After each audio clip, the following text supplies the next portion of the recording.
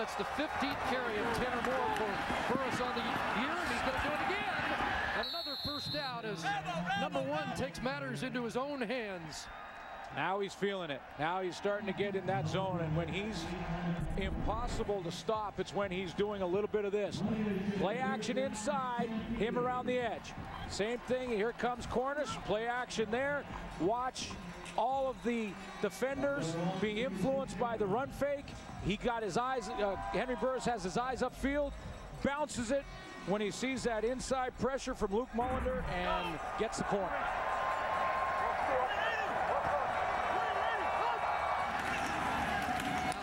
The corner straight ahead, and looked like he was going to burst right through.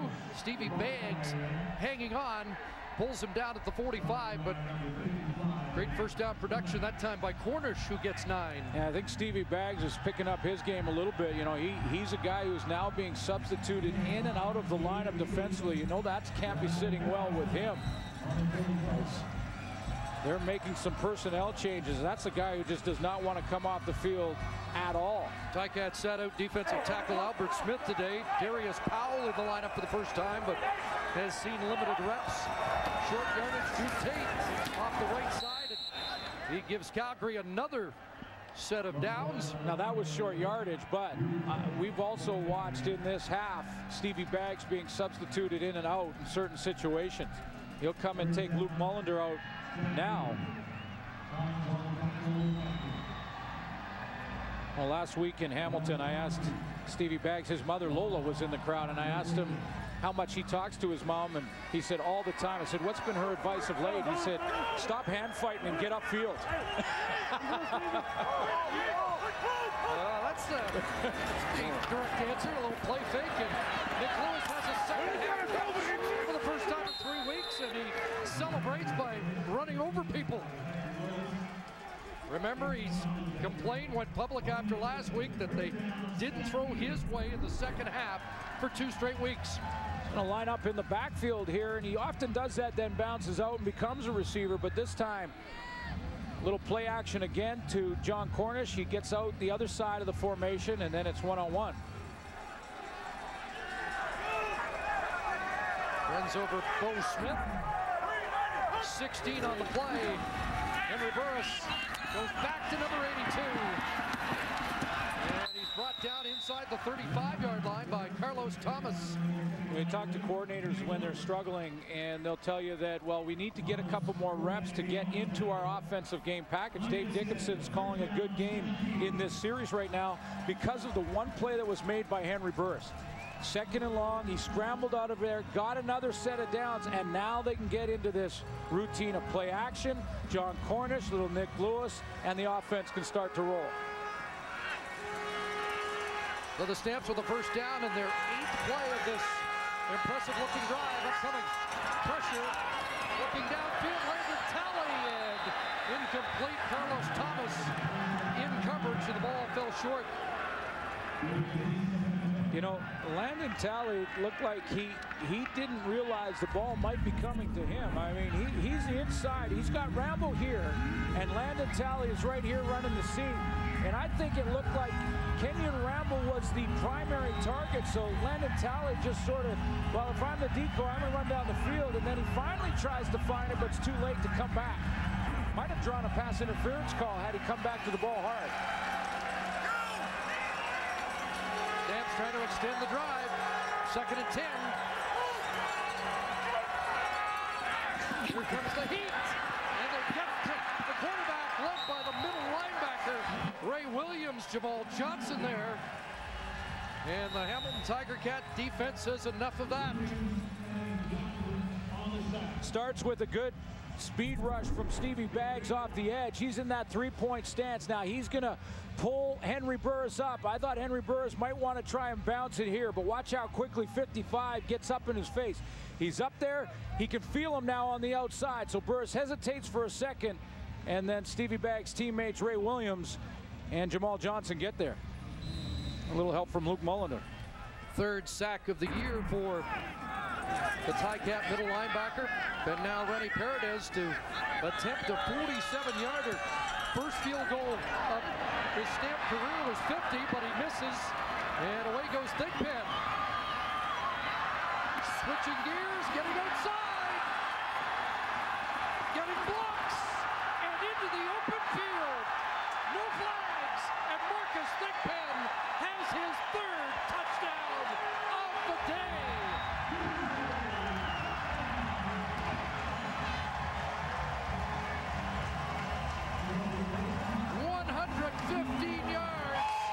Marcus Thigpen putting his stamp on touchdown Atlantic.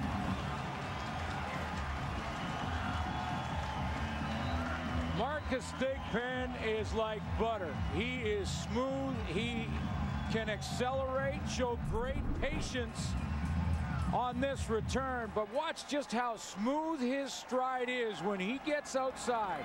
Patience there to bounce it. He's got one more guy to beat. Now he's got the corner. Watch the acceleration on the cutback here and how smooth he goes across the field. And then it's a foot race with an escort from Carlos Thomas, his third of the game.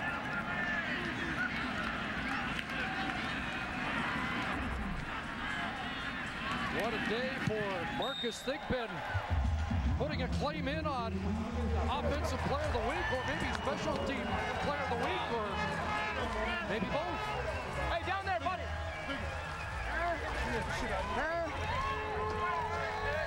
Often on a return, Chris, you need a block. We will find the one. But tremendous patience and confidence from Marcus Thigpen. That's my roommate. Hey, that's where you fucking play, baby. You better shout out Detroit. Put your head down. Put your head down. You know you better There were shout some out Detroit. blocks down the field. You know there's Detroit. one. There's one guy that's his job for Calgary is to get to the football. And we'll see who made that key block. And it looks like to me it's going to be the middle linebacker, Ray Williams. Ray Williams coming down. He knows the return's coming his way. And it's Chevrier right at the point of attack. He gets that key block. Now it's about patience for Marcus Thigpen to get outside, and he may need one more down the field. Just great acceleration once he gets that corner. Now he turns it, cuts across the flow. And one more block here on the kicker, who is often the last guy that makes that desperation play. Ray. And the Stamps have seen this before. It's deja vu because Marcus Thigpen did this last year against Calgary. At McMahon, he returned a missed field goal, 112 yards. Lois Means with that last block. That's all. Lord got it. I love you. I love you, baby. And they may have found a spot for Marcus Thigpen on offense, too. Detroit representing the Hamilton Tiger Cats. I know y'all watching. Love y'all. We'll be home soon. Hey, take this hat. For Brandon Whitaker and a 3-touchdown game Friday. We've got Marcus Thigpen. A little warmer down there. Hat-trick tonight. Yeah. Or today. A little warmer down there. It looks. I think he dunked that hat in the ice bucket. There's Coker. And he sheds a tackle. And works his way out to the 28. Ticats had 44 points a few weeks back against Montreal, over 40 for the second time, and now it's a big 20-point deficit for the Calgary Stampeders that are used to staying in games. They don't win them all, but they're usually in tight till the end. John Hufnagel, as you mentioned, Chris, has only lost 3 times after a loss. Since taking over in 2008, 16 wins. So he has always found a way to bounce back, almost always. This is a huge mountain to climb. Calgary on 7 wins along with Edmonton, and BC now with 6. Pressure downfield. It's intercepted. Bo Smith got the football, and that's the 3rd takeaway of the day for the Hamilton Ticats. 3rd interception for Smith in his new position on the corner. But the first interception for this Hamilton defense in 7 3/4 of games. I mean, they didn't have one coming in 7 straight games. So this one gets them back in that turnover category. And Bo Smith, the veteran, making the play. No takeaways at all in the last 2 games, the 2 losses. It's funny, a few weeks ago, Hamilton fans were complaining about their team being around 500. 500 to look pretty good at the end of this day for the Cats. Drop play, Coburn. A couple of great shifts there and another first down inside the 35. Well, they moved Bo Smith, the veteran, out to that short side corner, and he shows him how that has paid off right here with Bo Smith. His man is the flat. His area is up in the short zone. Stop it there, guys, if you can. This is his area right here, but watch how he just patiently waits and then falls under the deeper Landon Talley to help his deep player in coverage. That's just a veteran play. How you doing, Francesca? How you doing, baby? Francesca, how you doing? I love you.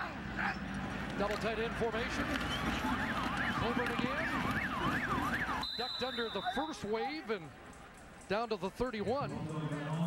And that's the final play of the third quarter. It's a big one for the Cats at a 20-point lead. Well, 3 turnovers through 3 quarters, certainly a key statistic so far today. Yeah, a big part of the story, but, you know, watching those 3 quarters, interesting developments here. You see Terry Grant out of Alabama. He's contributed in a couple of ways, moving Marcus Thigpen inside to the slot back position, and LaMarcus Coker, who's played and made a couple of big plays for the Calgary Stampeders. Some new faces. So new faces or players in different places, and that's certainly been a key with Marcus Thigpen finding a home at slot back for the Hamilton Ticats. Well, certainly Maurice Mann can play both wide receiver or slot back, so they have that luxury. They can move him outside. He can play both spots, but yeah, I agree. I think they found something here with Marcus Thigpen at the slot back position. Well, we've got a lot of football to play yet, and we've seen some dramatic comebacks in the league, but if this score would hold, it would tighten up both the East and the West in dramatic fashion.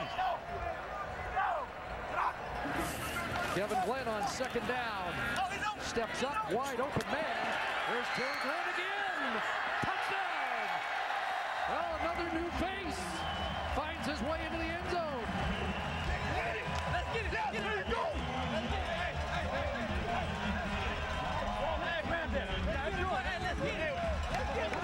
The biggest offensive splurge of the season for the Hamilton Ticats. Well, the way he was warming up, the way he was talking to Kevin Glenn, the way that he was part of the offensive first team, you just got the feeling that he may be involved in this game. And boy, has he ever. Not just in this touchdown, but blocking in the passing game.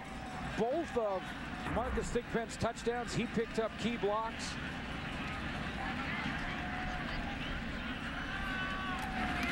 Biggest day of the season for the Cats.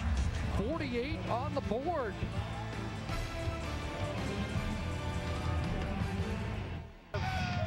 Very unhappy fans. And you just felt like this team had reached a crossroads. They've certainly responded today. There's Landon Talley on the return. Good one for Calgary. Up across the 50-yard line. Well, the newcomer, Terry Grant's going to come right into your living room as he comes out of the backfield, and confusion for the Calgary Stampeders was not picked up. Wide open down the sideline. It's just a matter of could Kevin Glenn step up and get it to him. He was able to, and then he ran through the arm tackle of Darren Stone. And this will prompt questions about the Calgary defense that has now given up over 30 in 5 of their last 6 starts.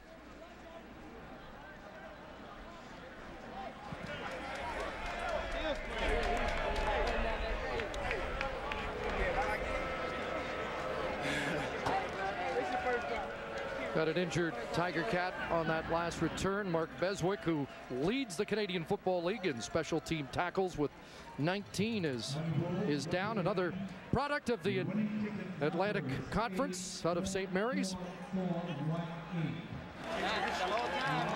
Just to take a look at Terry Grant, the newcomer, and just a little bit of what he's done. I thought the very first play, and this was it, was the one that really set the tone for him, because he took a huge hit in the middle of that pile, bounced outside, picked up another 6.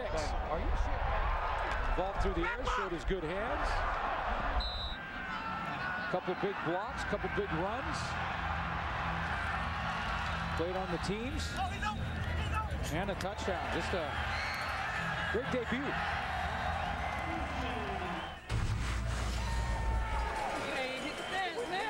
What a bounce back for Hamilton. Drew Tate is in at quarterback. So Drew Tate in relief of Henry Burris here in the fourth quarter. And now it's back-to-back games for Henry Burris that he has not finished. Just 184 against the BC Lions in their loss at home a week ago. So Joffrey Reynolds is on the sidelines, and now Drew Tate in for the senior man on that offense, Henry Burris. 2nd and 10. And that one knocked away as Ryan Hines, the safety, with the knockdown intended for Nick Lewis. It's a 2-and-out as Henry Burris watches on the sidelines here in the fourth quarter. He started well. You know, I thought his first quarter, I mean, he was upwards closing in on 80% completion percentage to start the game. 9 for 12 to start the game. And then when he had that fumble deep in his own end, and I believe it was the second quarter, it was started to unravel right about at that point. 2 long touchdown drives early. Chris Williams going to let that bounce into the end zone. A good decision. That's going to be a single point. And it's 48-22, a 70-yard single for the Stamps. Shop at